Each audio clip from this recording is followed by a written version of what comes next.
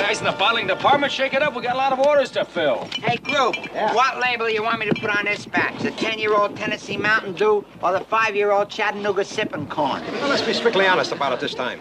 Use the age in the wood label. Willie dropped his toothpick in the mash.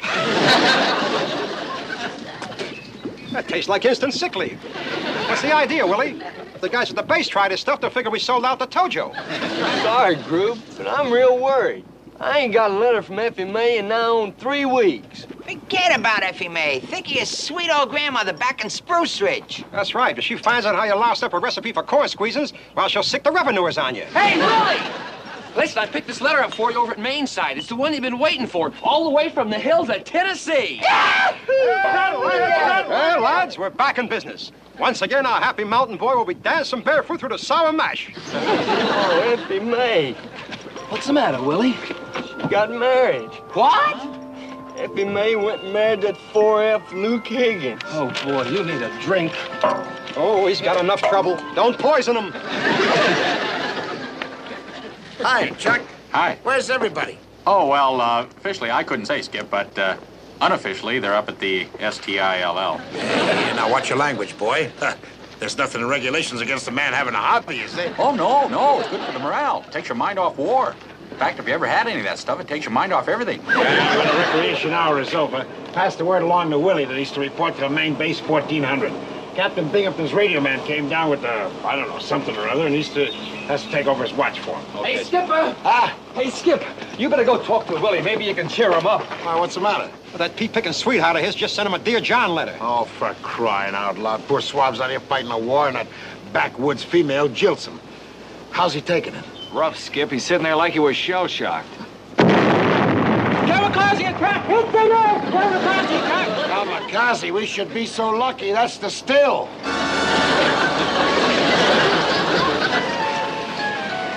Willie, what happened? Effie May got married.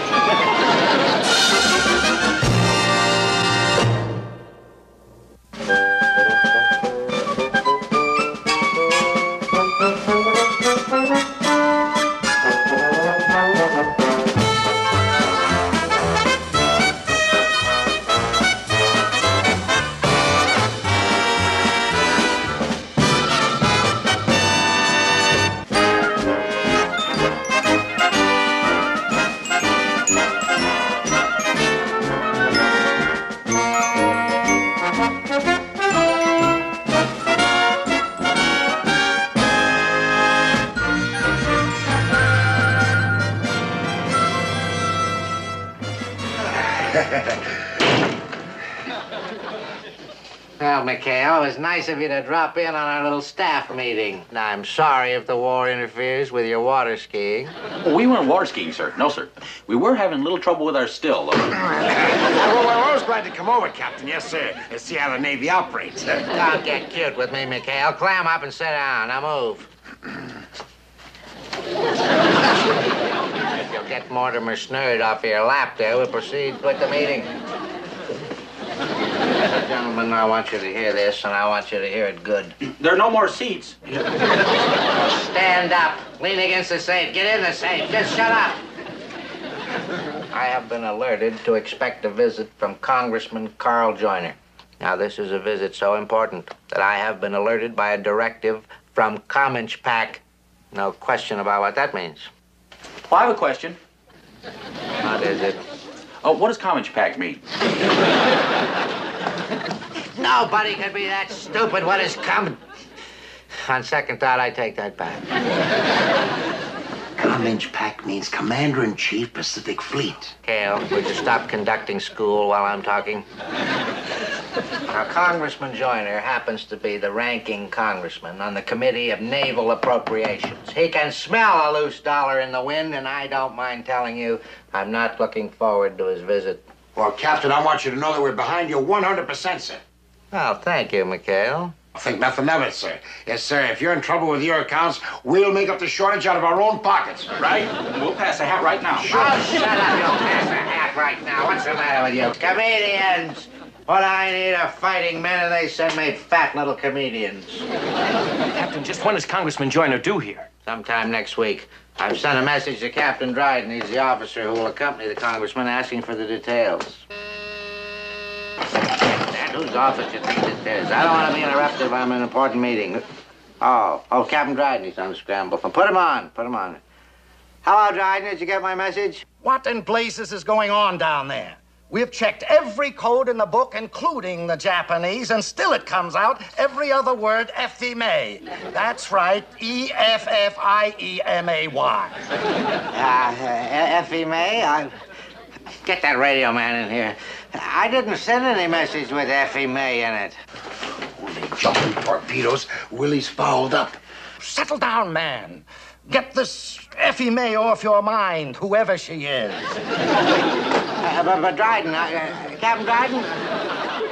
Sir? All right, Moss, what is all this about Effie May? Gee, Captain, how'd you hear about her? I heard about her the hard way, straight from Commons Pack. That's Commander-in-Chief of Pacific Fleet. Knock it off!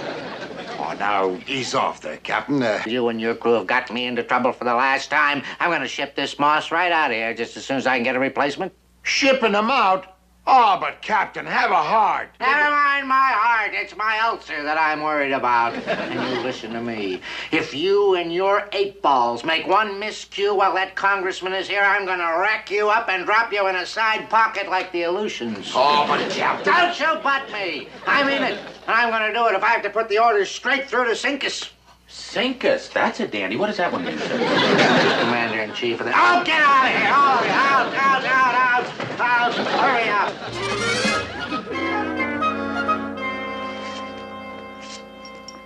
I tell you, Skip, we gotta do something. Yeah, if Willie gets shipped out now on top of losing his gal, he'd be bucking for a Section 8. There must be something we can do, Skip. Skip, it just ain't like you to give up without a fight. All right, ease off, Willie. I tried talking to Willie to snap him out of it. But it wasn't like he didn't even hear me. Look, if any of you guys got any bright ideas, now's the time to bring them up. Yeah, the skipper's right. We can't blame him every time somebody gets in trouble. Now, this is one problem we just got to iron out ourselves. Attaboy, Mr. Parker. What's your idea? Well, now, there are any number of things we can do. One, if we all got together, we could, well, two, there's a possibility. Look, I hate to pass the buck, but this isn't enlisted man's problem. Guys, I think Mr. Parker just came up with a solution. See? Yeah, well, any leader of men would have done the same for his crew. Yeah. What was the solution? When you said pull rank. Skip, all you gotta do is put in a good word for Willie with your old pal, Admiral Reynolds. Hey, I think Rube's got it. That's Skip. good. Listen, he says that we're the best combat crew in the South Pacific. You guys want me to defy Captain Binghamton? To go over his head? To violate the Navy chain of command? Now, wait just a minute! That's long enough. I'll do it. Come on. Yes, anything you say, Admiral. Anything. Yes, sir. Get on the ball. Yes. And batten down the hatches. Yes, sir. Yeah, get the lead out of them. Yes. Thank you very much, Admiral. Thank you. McHale, some dash. Come in! Oh, hello, Captain.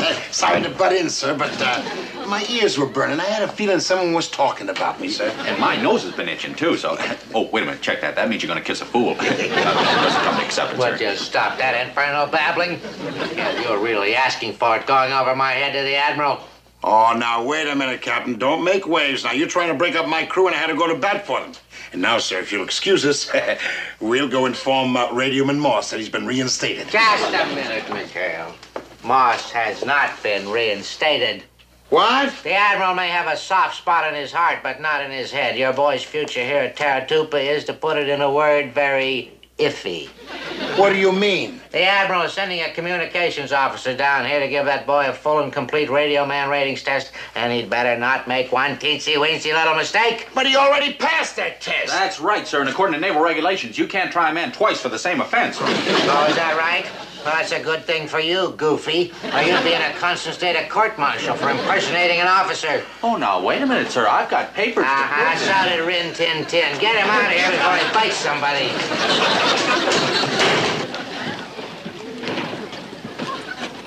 What does he mean impersonating an officer, Skip? Why, it says right on my commission. Oh, don't worry about that now, Chuck. Willie's our problem right now. Doggone, he's so shook up about that Effie May that he's gonna blow that test for sure. Yeah, well, I don't know why he can't get his mind off Effie May. There's a lot of good-looking girls around here. Yeah, sure there are. But Willie's taste runs to Tennessee mountain gals. And where are you gonna find a sweet-talking pea-picker in this part of the world, I ask you? Yeah. Excuse me, I'm new on this here base. Could y'all tell me where the officers' club is? Right over there, miss. Thank you kindly. You're welcome. Oh, pea picker! Miss, I gotta talk to you. Well, sir, you don't have to scare me half to death. Quick, McHale, unhand that woman. Oh. That's a no-no. Oh, now, Molly, it's not what you think. It better not be. Cindy, this is Commander McHale. He's already spoken for it. Lieutenant Cindy Bates. Ensign Parker, it's open season on him. I'm mighty proud to make the acquaintance of such charming gentlemen. Well, hush, my puppies. You all ain't half as proud to meet we all as I all is to meet you all. And that's all. Don't try to teasing me with that Dixie talk. You're not from the South. Yeah, but there's a boy in our crew who is, and I think you're just the gal that can save his bacon and grits, honey. Come on, honey, I'm gonna buy you a drink. Mint julep, of course. Mind if I come along? Well, I'm all set, Commander. How do I look? Oh, great, and you're an angel for doing this. But remember, this is a rush job, so you really gotta turn on that southern charm. Go full speed ahead. I'll sure do my little old best. Oh, boy, if that's not good enough, then maybe you ought to be shipped out, huh? Whoa. Didn't hurt a Didn't hurt a bit. Hey, Willie, they got a new nurse in there. Boy, what a cute doll. Dang. Yeah, but this one's a southern gal, a real Dixie Bluebell, with a landscape like those Tennessee hills. Woo-hoo. Come on. You don't have to, Skip. Golly, I hate shots. Oh, but once you get a load of this gorgeous dish of corn pone, man, you won't feel a thing. Come on, boy, come on. Get in here, come on. Lieutenant Cindy Bates, this is Radio Man Willie Morse. Well, howdy there, Willie Moss. They tell me y'all come from Tennessee. That's my neck of the piney woods. Yes, ma'am. He's a little shy. My, what a darling boy. Enough to make a girl's heart go pitty-pat. Don't hang your head, sugar. You don't have to be shy with little old me. Come on, boy, look at her, look at her. Well, now, Willie, wasn't that the nicest little old shot you ever had? What do you say? Thank you, ma'am. Let's get out of here, Skip.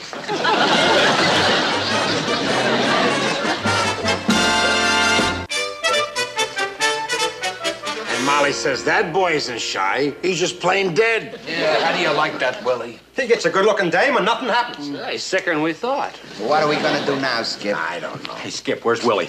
He's up in the hills moping. Why? I got some bad news. That examining officer's going to be here in the morning, and Willie's supposed to report to take that test at 0800. Well, that knocks the bung out of the barrel. You can say that again. Well, now, wait a minute, Skip. I think I can carry the ball here.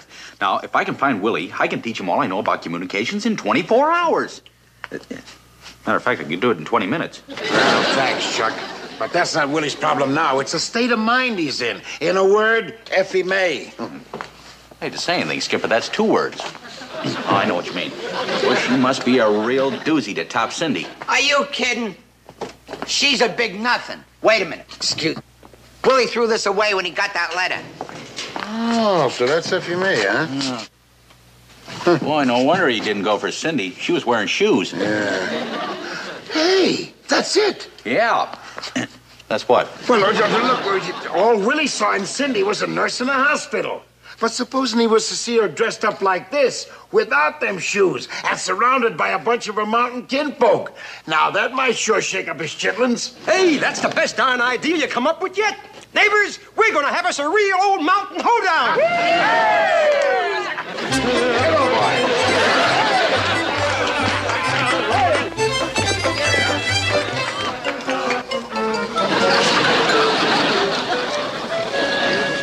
Hello, boy.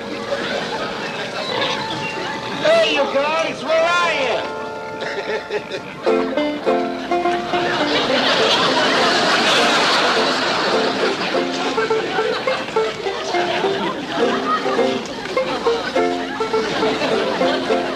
Critters, halt. There's jugs. Hillbilly detail ready for inspection, Skip. The Dog Patch Volunteer Brigade, I do believe. As you were, you bunch of varmints. Hey, Skip, ain't we a caution? How do we look, Skip? Oh, boy. Yeah. Hey, where'd you get that mountain greenery, boy? Just use the old group of genius and the stuffing's out of a mattress. Oh, you pea pickers are sure going all out. Anything I can do to help?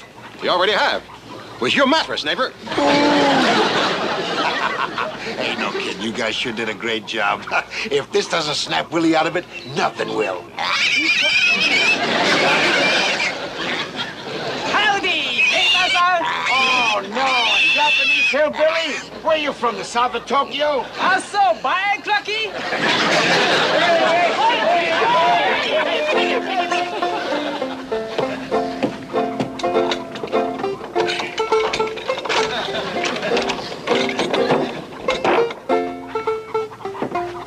Howdy, neighbor. It's funnin' time. Ain't no time for studying. Oh, darn. Well, what's going on? Hey, well, you know that the little nurse Cindy over at the main base? Yeah, what about her? She's a chick from down your way, and real lonesome for the Hominy Grit country. You see, she's feeling rather poorly, so we thought we'd give her one of them dadgum hoe-downs. Kind of liven up her vittles, you know what I mean? Well, we thought it would be right neighborly if you'd mosey along with us. Well, sure. I'll help out. But I swear, I ain't never heard nobody talk like that in my whole life. Hey, fellas! Skipper's coming with girls. Let's go, neighbor-san. Howdy! Oh, boy.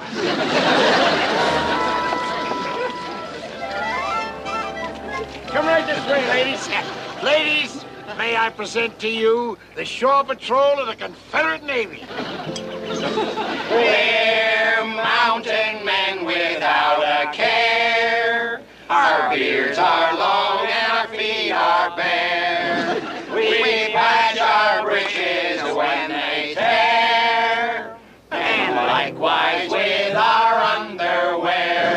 We do what comes naturally. We tote our jugs when we put to sea. Nothing like us in the whole Navy. The Hillbillies of the 73. Boys, say howdy to our guest of honor, Miss Cindy Bates. Howdy, ma'am. Willie, step up here and welcome a homesick Tennessee gal, will you? Proud to have you aboard, Miss Cindy. Howdy, sugar.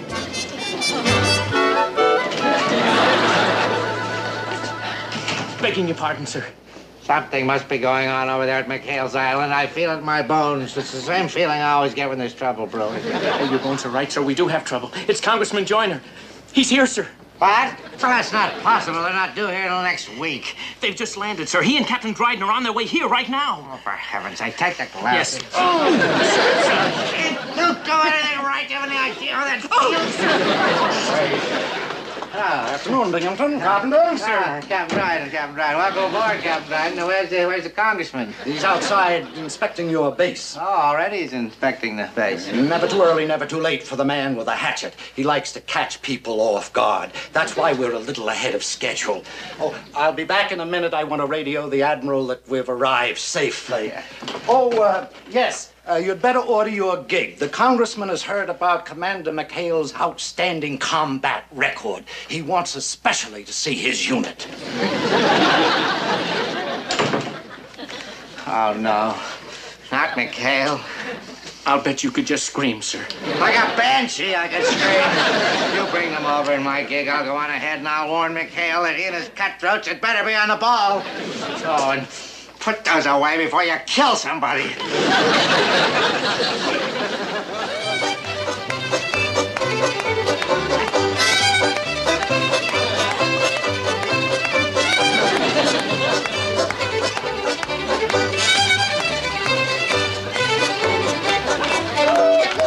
Golly, Miss Cindy, seems like every time we change partners, I wind up with you. Well, now, you ain't complaining, are you, Willie? Oh, no, Skip. I like it. I got a complaint, Skip, every time I wind up with Gruber. And he's too tall for me. Well, I'm afraid you're stuck with him now, Chucky. Everybody keeps his partner for the box supper. Well, now, let's just like back home, isn't it, Willie? Yes, ma'am. Tell you what, neighbor. You mosey on down to see how the hobjowls and the greens are coming, and I'll have a gal for you by the time you get back, okay? Well, I reckon that sounds mighty pleasurable. Aye, Skip. All right, let's get this hoedown a rolling. Let's go.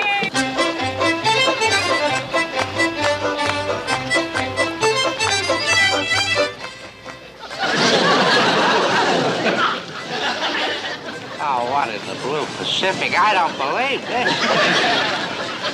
Howdy, neighbor. Howdy. What do you mean, howdy? Who the devil are you? Who? Well, now, I swear, if you don't remind me of little old Hootie Alvin back home. Well, so long, Sonny. Just a minute, mister. Just as I thought. Parker. Well, hi there. Hi there, don't you hi there me. You start talking fast. Well, you see, neighbor, Binghamton? Is that you, Captain? Yes. Hello, Congressman Joyner. Welcome aboard. I'm Captain Binghamton. Who's that? Who's who? Vincent Parker, Executive Officer, PT-73. What kind of a base are you running here? Oh, well, he's dressed for a commando raid. At night, they wear different disguises. Confuses the enemy. I see how well it works. I can see you're confused. We're a very confusing outfit. Yeah.